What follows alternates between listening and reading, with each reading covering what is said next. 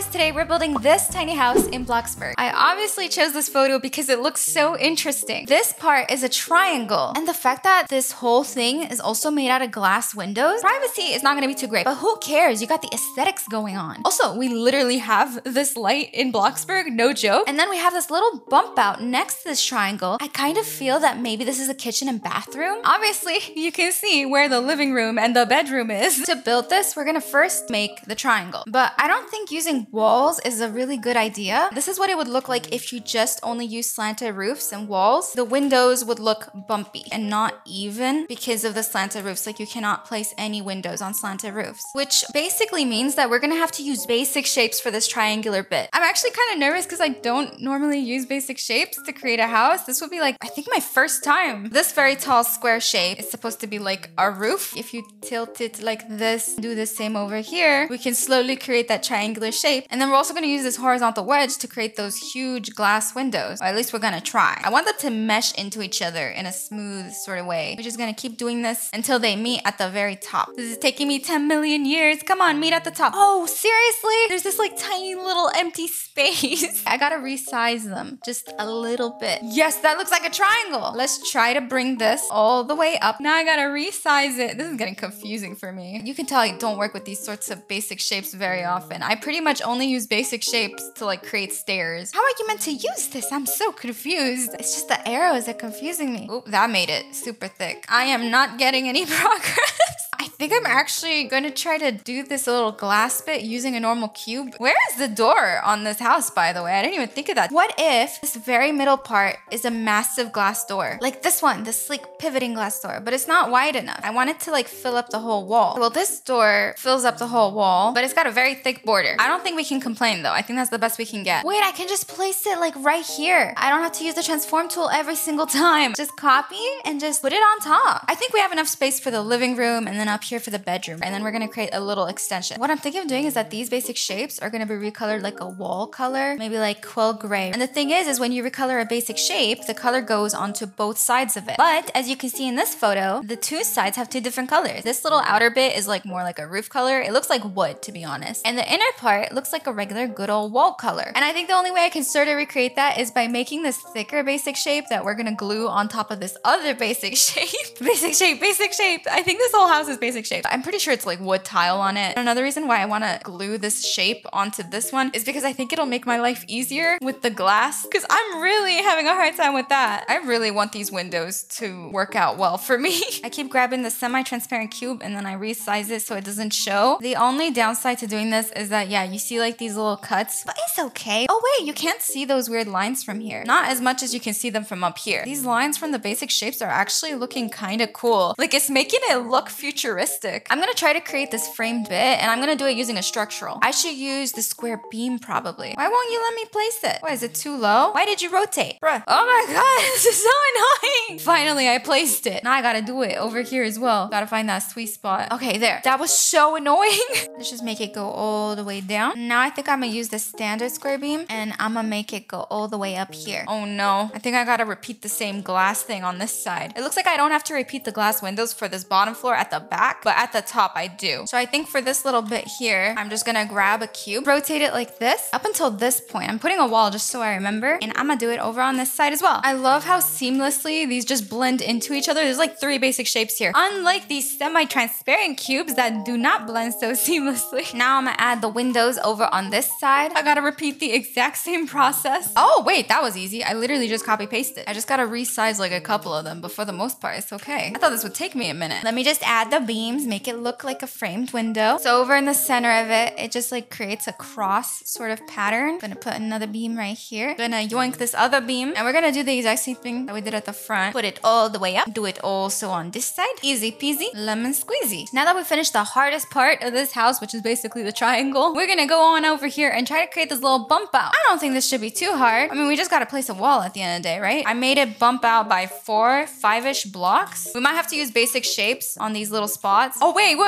How are you gonna enter? Oh, no. I need to create the door entrance. It's only gonna take a quick minute. Okay, I managed. It took me forever to fix this up. We have a couple of finishing touches, and that is first putting a roof on this. Oh no, I'm just realizing This might be a problem again for our shape. No.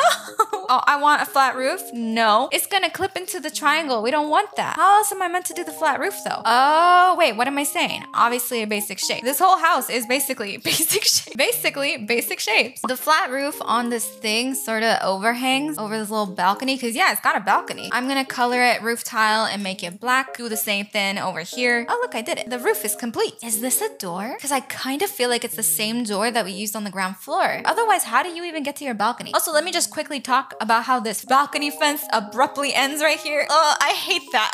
I gotta create this thing. I just realized this. I think it just provides like more stable foundation so you don't fall over on this. I don't know. I don't understand architecture.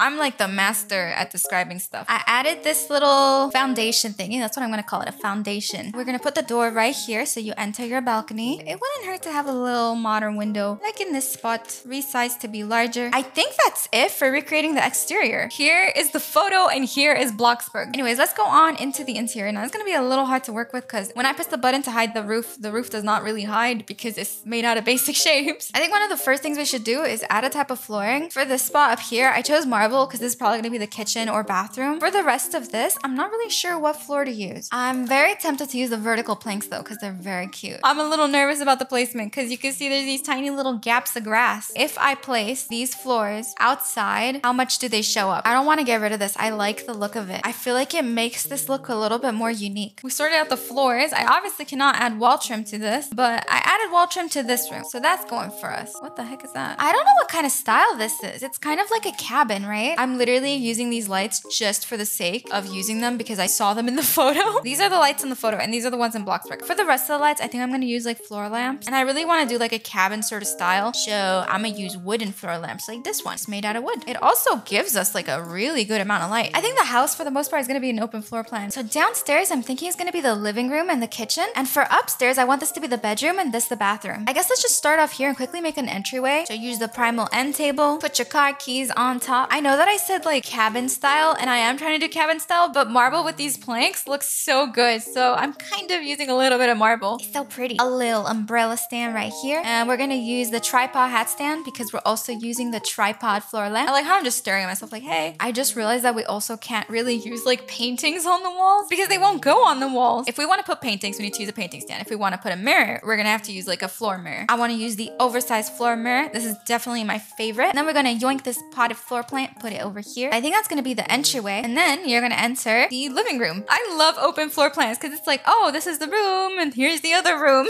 I really want to use this curved sofa. I think it's super pretty. I'm trying to be careful with the placement because I know that on this wall, I want a bunch of kitchen counters. I could use the quadratic console table and double up on it. And now we're going to grab this Pixel View TV because I'm feeling luxurious. So let's grab the log coffee table. I feel like I'm a little bit inconsistent with what style is going on here. It's okay. We're just having some fun. Now we're going to put a little tray on the table and I'm going to put 2 candles like this. Some roses in the middle, even though they block the TV. Let me put it here and another one over here. Looks very romantic. I don't want to go too crazy decorating, so I'm just going to add a couple of books. And I think the last thing we need for this living room is basically a carpet. Grab another one and make it smaller. And that's the living room. Now we're going to move on over here to the kitchen. I have a vision for this kitchen. I want 2 counters there and I really, really want an island right here. And this is going to be like the dining area. They seem to be fitting pretty okay. Grab the fridge cabinet. Kind of panicking a little bit. Push this over here. I could totally have another counter like right underneath the stairs. I mean, it's uncomfortable, but on the bright side, we're able to fit a stove like this one. The kitchen is clipping through the back. We obviously cannot put any more cabinets. This is the only cabinets we have, but maybe I could put a modern hood. I can't put the glass hood because it's going through the stairs. Why you gotta do me like that? We can use this hood though. Look at that. No clipping. Perfect. It's floating though. You know what? Maybe no hood.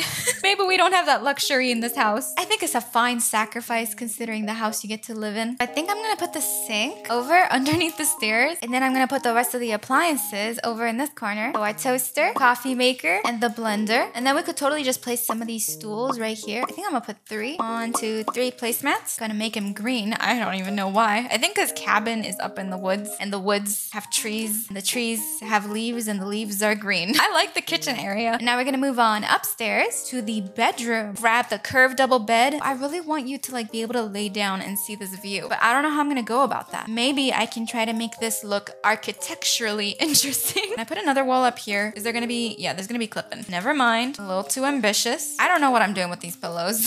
The pillows are not speaking to me. They're not saying what they want. Okay, grab a comforter, put it on top of the bed. And since we got this wall behind us, finally, it means I can actually put a painting. So I wanna put this fancy one. This wall is really empty. And I think maybe putting a dresser right here could be smart. I feel like that looks pretty good. And I'm just gonna lightly decorate it by adding the standard photo frame. I really wanna put the alpaca here. Look at it, it belongs in this spot. It needs to be here. And I think for this large area, we'd be able to fit a desk. Let's grab the quadratic one, grab the stylish chair, put it right here. Wait, I can put things on these walls? It's letting me put the clock. No way, no way. I need to test this out. You can actually put paintings on these. I thought you wouldn't be able to because it's all tilted. I didn't expect them to look so awesome. I can put the shelves. Okay, they look weird. Like, how can you put books in there? No, that doesn't make any sense. This is defying gravity. I'm not gonna allow this. I'm not gonna do that. I'm gonna just put a floor plant here. Back to the desk. I wanna give them a very pretty computer. Yes, this one. Do you guys have a monitor? That's not a computer. That's not a computer. This is a computer. And it looks like it's about to fall off the desk. I feel like nobody has these radios anymore. They're like really old. But this person has it. And we're also gonna give them a cute little succulent. I'm literally gonna use this cubby shelving just because I wanna put a little bit more decoration. I wanna put it side to side from the desk. Put like a moisturizer in there. Just like beauty products, honestly. Oh, here's a pen cup. Some more photo frames. Hairspray. Sure, I'm gonna put it up here. This little mirror right in this spot. Can I put a mirror on this basic shape? I'm pretty sure I can. Wow, that looks so cool. I wanna put it in the center here, but it won't let me. Makeup powder. Protein powder. A couple of slippers. The hair gel. A photo of Coeptus. Where am I gonna put it?